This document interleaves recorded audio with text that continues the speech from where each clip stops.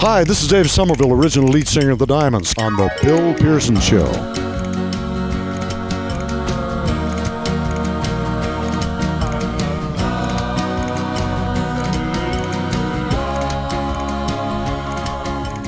Bill Pearson talking to Diamond Dave Somerville of one of rock and roll's pioneer groups, the Diamonds. Dave, if you could just tell us a little bit about the early days back in Toronto and, coming into the United States and getting into the whole rock and roll scene. Sure. Well, the Diamonds started pre-rock and roll. I had sung in a quartet in high school. That my Uncle Dick was my high school music teacher, and he did the arrangements for us. And those guys didn't want to sing professionally. So I got a job at the CBC as a radio operator, and I'd been there a couple of years, and I was looking for some other guys to sing with. And one day in the hall, quite by coincidence or accident or serendipity, I met three other guys who liked singing a lot, so we decided to form a quartet to emulate our favorite groups.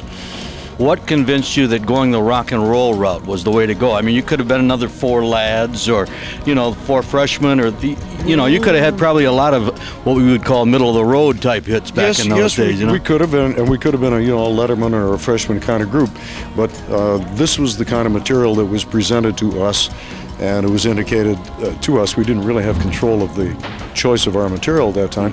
That if we sang these songs, Mercury had the facility for distributing and promoting this product. So first thing you know, we were an established act as a rock and roll group, which didn't make the other three guys in the group very happy, because we had been very democratically set up, and everybody took a shot at singing lead.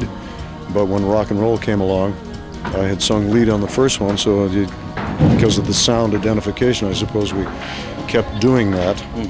And so now, when you finally did leave the Diamonds, was that an amicable break between the group, or did you just all feel you wanted to grow in different ways? Different guys left at different times. Here's a picture of the group, for instance. This is Phil Levitt, and this is Ted Kowalski. This is the guy who named the group. And these guys decided in '59 or so that they'd like to leave the group, and so did Bill Reed. So they were replaced with three other guys. So they were around for the first 8 or so hits, and then the next 3 Diamonds were around for the last 8. Okay, I got you. That's there we are, 40 years apart. 1954 and 1994.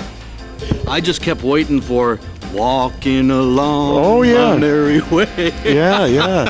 That was it. Thanks. That was one of the Diamonds' best records, I thought. Oh, I thought that was a great song. That was Fats Domino's band. We flew them up from New Orleans to New York City, and King Curtis played there. And it was the same session as the Stroll. Oh, all as a matter right. of fact, yeah. But there are many, many Diamond songs that we could just go on and on. I do have one more question I've got to ask you, and I think you kind of pretty much halfway answered it during the concert tonight.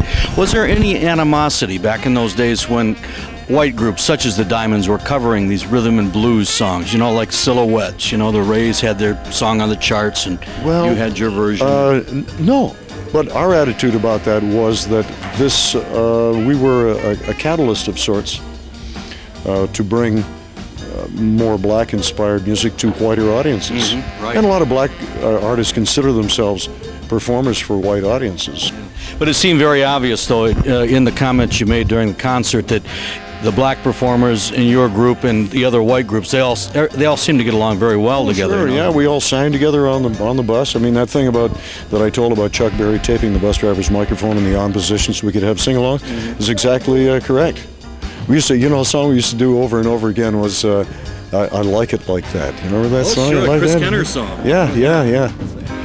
Oh, wow. It was an interesting bus tour. We never checked in at any of those bus stations. We just went from hotel to hotel, so the aisle was just full of garbage. I remember on one occasion, Chuck Berry, we stopped at a Dairy Queen somewhere, and he went down to the far back of the bus, and he just kicked all that garbage all the way up to the front, and to the bus driver's consternation, just kicked it out in the parking lot at the Dairy Queen to make a point, so that he'd have to clean it up and put it in the garbage.